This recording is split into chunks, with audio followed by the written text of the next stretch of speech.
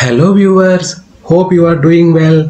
I am Ravi Fanikumar, having 9 years of experience in SharePoint and Office 365. Very much interested to share knowledge to everyone. I gathered interview questions attended recently. Hope this will help you all. This is our part 1 SharePoint online interview question. So let's start our questions. Process you follow to create a new site in SharePoint Online. So interview would like to understand what is the process we are following to create a new SharePoint site. So there are multiple ways to create a new SharePoint site. We can create via admin portal. If self-site creation is enabled, so end user itself they can create their own site. While creating teams also we can create a new SharePoint site, and the other options we are having, if you create any planner or Microsoft 365 group, and if we create any Yammer, so there are multiple options out there. So we need to explain them clearly so that they can understand, we know what are the options are available in Office 365 in SharePoint Online. The second question, what is the maximum storage limit for each site collection in SharePoint Online? So this is the default answer, we know everyone, it's 25 terabyte. So third question, what are the different type of licenses we are having in Office 365? So here, interviewer would like to understand whether we know the licensing concept or not. So in our Office 365, most of the organizations are using Office 365 E1, E3 and E5. So we need to understand what is the main difference between those three licenses. So the next question, what is the difference between the modern team site and communication sites? So in modern team sites, it's a grouping concept. So once we create a modern team site, by default it will create as a private group team site. So it is connected to an Office 365 group. In communication site, there is no such concept. In modern team site, once the site is created, by default it is external enabled.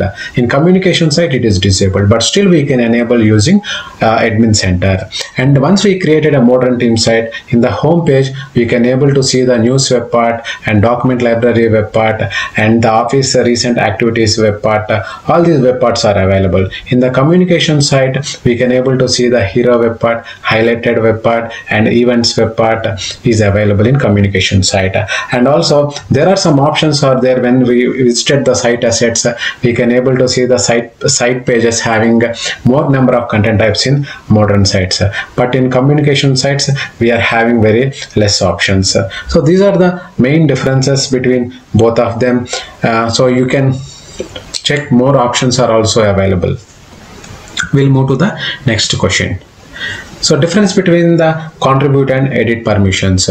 So most of the interviewers like to ask these permissions related concepts. So when it comes to the contribute and edit, people will get confused. They will tell vice versa. So mainly the contribute and edit, the main difference is in edit permissions we are having the high privilege. So the list settings is enabled for edit permissions. So meaning edit user, whoever having edit access, they can able to delete the list and they can remove any column or add any column. They can delete views. Remaining all the permissions having both are having same. Sixth question, list down the web parts available in modern sites. So we have to remember at least a few web parts when interviewer asked this question. So we can remember few web parts like text web part, image web part, embedded web part, hero web part, highlighted content web part, list web part, document library web part, image gallery web part, news web part, Office 365 video web part, people web part, quick links web part, stream web part, sites, Yammer. So we need to remember these web parts so that interviewer will feel happy when we are explaining them more, and make sure that what is the use of each web part we need to understand well. And the next question, what is the difference between SharePoint on-prem and online? So most of the organizations like clients using both SharePoint online and on-prem. So when we are attending any interview, we need to know the difference between both of them. When it comes to the SharePoint on-prem, so we need to manage and we need to install all the servers. If it is a new setup, we need to install, and even while maintenance also, like which it requires a lot of amount is required, and we need a dependency on other teams like network team, SQL, Windows team, and when it comes to the SharePoint Online, everything is managed by Microsoft. If there is any issue in SharePoint on-prem, we have to fix this issue. It's a nightmare. When it comes to the SharePoint Online, we have to just relax and we have to inform to the customer. We already informed to the Microsoft. They are working on this issue. So let's move to the next slide. Within how many days we can recover the deleted items from recycle bin? It's 93 days. So in 93 days we can recover if the end user deleted any items in the SharePoint site. So how good you are in PowerShell scripting? Did you work on any automations? This is one of the important question most of the interviews. So like we have to explain to them what we know in PowerShell scripting and what are the automations we worked in with respect to PowerShell. So we can tell some automation like exporting site owners information and gathering the file storage information from across the tenant using PowerShell script. And if we got any such requirement like creating new sites with a bulk amount of sites using PowerShell, we can automate this concept. And if there is any deletion request came also, we can automate using PowerShell.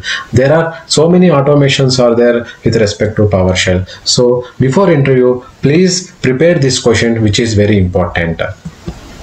So when we move to the next question, how you will enable external sharing, because the previous question we discussed about the PowerShell script.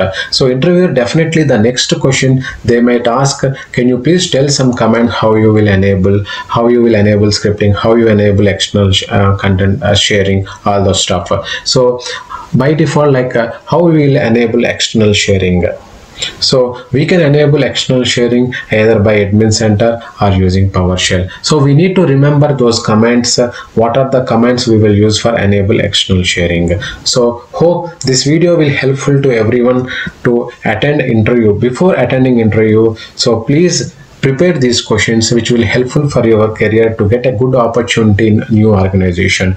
If you like this video, please subscribe to my channel for more videos. Thank you all.